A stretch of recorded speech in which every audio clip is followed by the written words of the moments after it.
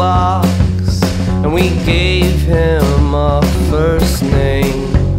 We called him Billy Bird after our favorite outlaw, though we knew this was no game. He died a simple death just before Dad got home.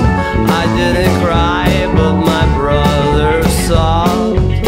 We dug a tiny hole out in the summer clay out by the Aspen grove, and we made a tiny cross out of sticks and grass, and we marked the shot of rain.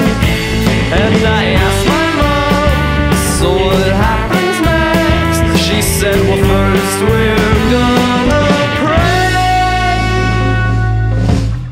and then he stays here and we go home.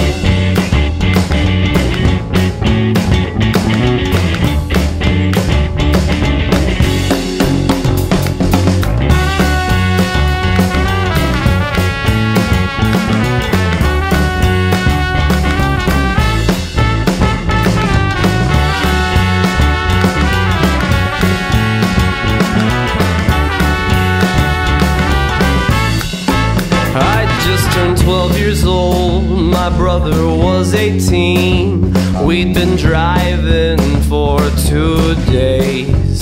Dad made comedic quips while mother bit her lip.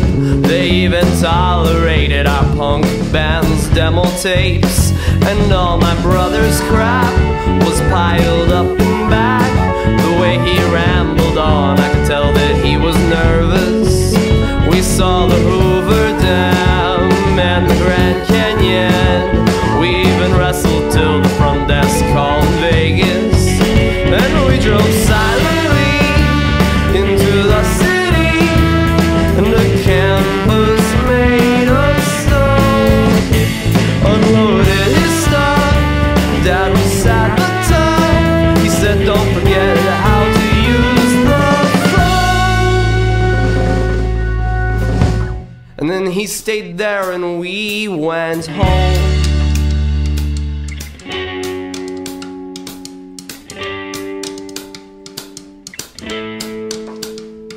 You cut down the trees, turn those trees into wood, turn that wood into ash, make that ash into mud, turn that mud into clay, and that clay into stone, and then you carve out a hole, and you call it a home. Then the belly gets all big and round, and the family comes from out of town, and you plant a tree to make it all true, so when the wind comes whistling through,